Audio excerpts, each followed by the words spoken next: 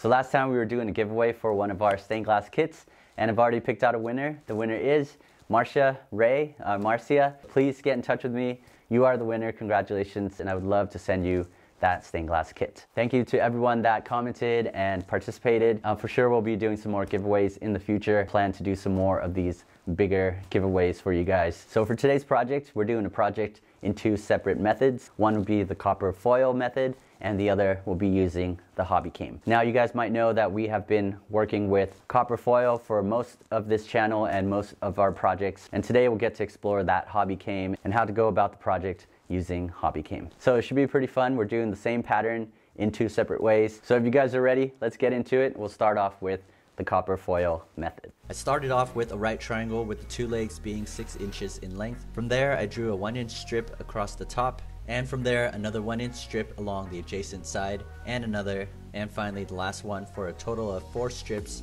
with the triangle in the middle. Then we'll cut up the pattern, and labeling them before cutting is probably a good idea. How's this come together? I already forgot.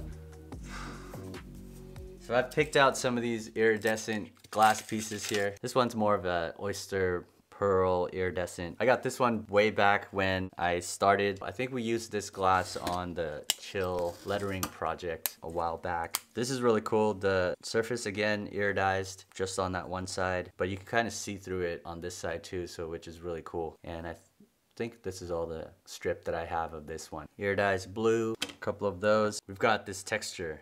It's very bumpy, pretty much impossible to cut on this side. So you turn it over, this will be the side you cut on. I also have this wispy glass here. We used a lot of this in the Game of Thrones direwolf piece. I don't know, maybe I'm not feeling this anymore. This clear one. Then we're gonna go with that right there. All right, so I found 2 more in our glass pack, the packs that we sell. Never used it, but I think maybe it's time. Iridized on the back, the bubbly texture right on this side. And this one has some of the iridized coated on this sheet here, so I imagine it's just kind of randomly smeared throughout the glass. Very bright yellow on the reverse. I'm gonna skip this one for now just because we have this ripply one right here and it looks very similar. So maybe this one for later. Yeah, so I think maybe we could do the yellow in the middle right here for these 2 pieces. This iridescent one for the outside and the triangle blue right there.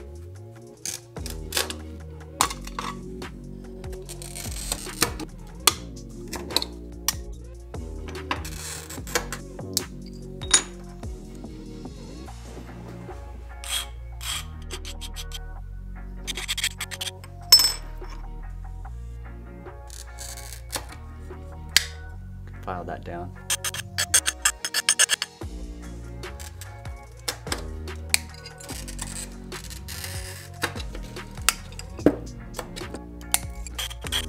Sometimes things don't break perfectly, but you can fix it. Nice sharp corners right there. Nice, guys. That looks really cool. Clean the glass pieces real quick with some alcohol.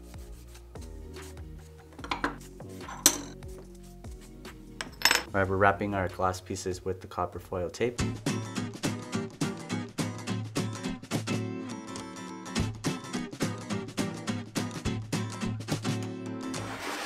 Now we're ready to set up for soldering. All right, so this is not working out as good as I thought. Actually, things aren't even lined up. So yeah, I cut it wrong and marked it wrong when I did the pattern. Kind of bows out in the middle section. We're gonna have to unpeel the copper foil and grind down some of the sides so they match better, and then refoil everything again. Oh yeah, and also, since there's quite a bit of grinding right now, we're gonna have to get out the glass grinder.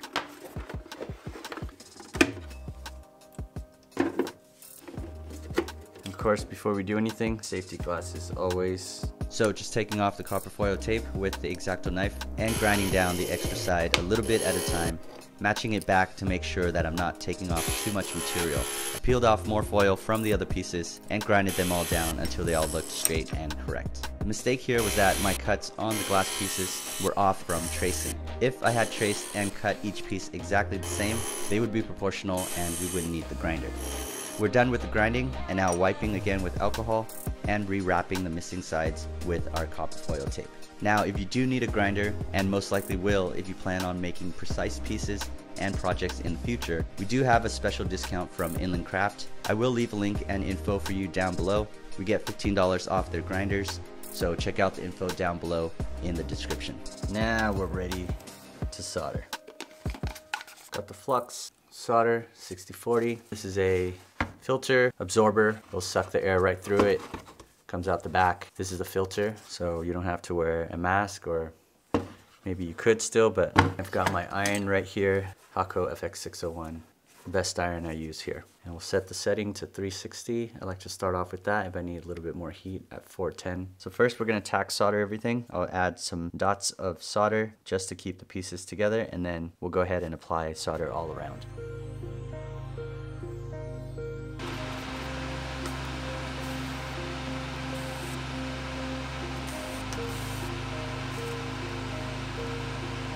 Alright, so everything's together, and we'll add some more flux and more solder to this top surface.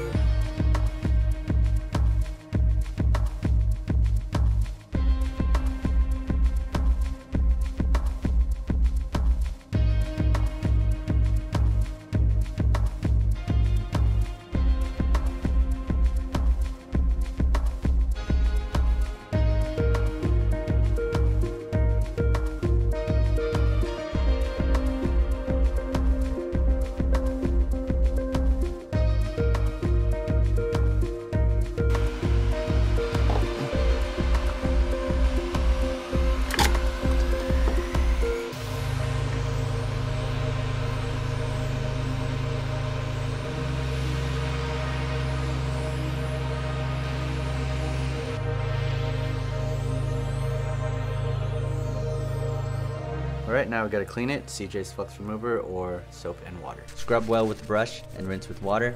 Then we'll dry. I use fine steel wool to scrub all the solder lines to even out the shine, and added wax to the entire surface. You'll see all the dark impurities come off the solder, so just keep working the wax in and it'll help brighten up that solder. And then we'll buff it all off. Since we have 3 jump rings with 1 on each corner, you can hang this up any way you'd like, and we're done with this copper foil project. Now, if you want to make something like this, check out our stained glass kits. Links will be down below in the description. Now let's redo this triangle using hobby cane.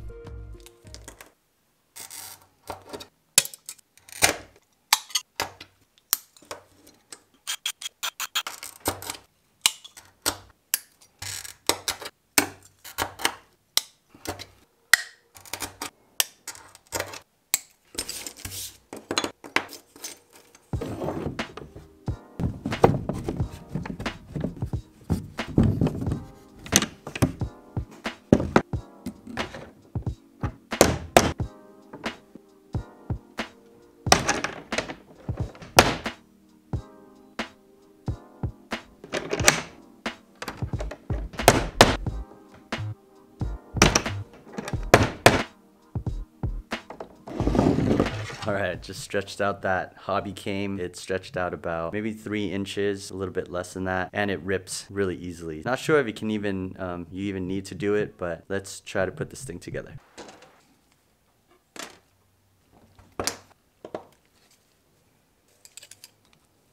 Alright, this obviously is not going according to plan. We got the H channel. The hobby came pretty much the smallest size that you can buy. So I ordered that and thinking it would fit our glass, but the glass is too thick for that channel, so it won't slip in there. The glass needs to be a little bit thinner, and that goes for both sides. It's the same width. So as of right now, these glass pieces aren't gonna fit. If your glass is a little bit thicker like this one, just depends on the glass that you choose. This one fits perfectly. I think I'm gonna have to try a different size of glass. Let's see if we can get something that's a little bit thinner than those two, and try to make that work.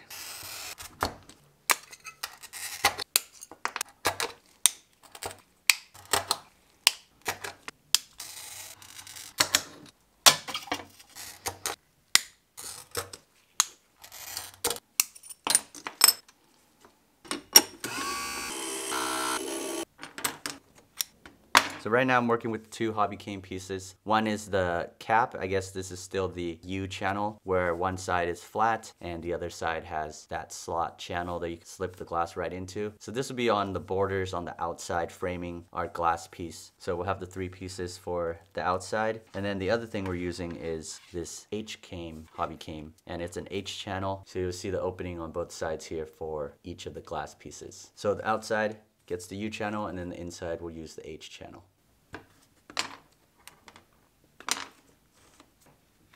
So it's looking really nice and clean, straight lines. But the problem is the inside channels, the H channels, are pushing the glass out a bit just from the depth of that lead cane. So I will have to grind down a couple of pieces here just to make them line up more straight.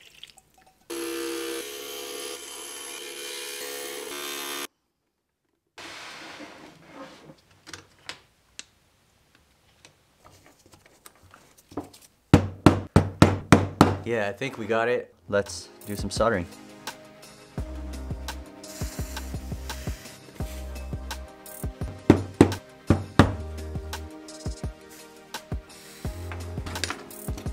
That's so good.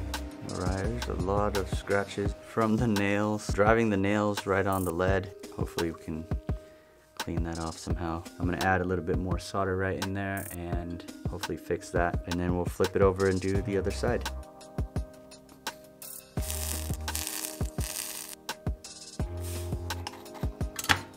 Alright, that looks good.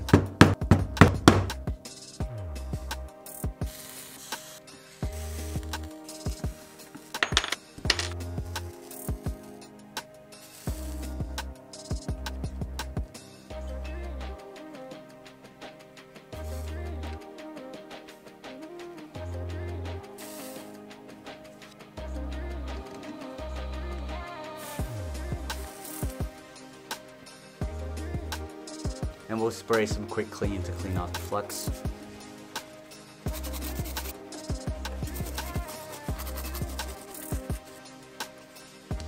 So finally we got this project done. Felt like forever just with the glass sizes and all those problems. Super happy with the way it turned out. They both look fantastic in their own separate ways. For sure a lot shinier with this copper foil, but the lead, just the clean, neat lines for this project. I think the copper foil is a lot easier, a little bit more forgiving. So if you're just getting started, maybe try the copper foil method first and then try to play around with hobby cane a little bit after. But either way is good, just your preference on the look of it. So just a little bit about the hanging and how you can go about it. We did put 3 jump rings so you're able to hang it, say upside down, hung from the top only, or you can just the corners and hang it on a windowsill or something like that. I wanted to make it like this just so you can switch it around. If you got bored of it hanging one way, you can switch it up and just play around with that. The last thing I wanted to point out was with the hobby cane, the longest length of the cane is on this side, and if you can see, I can actually wiggle this hobby cane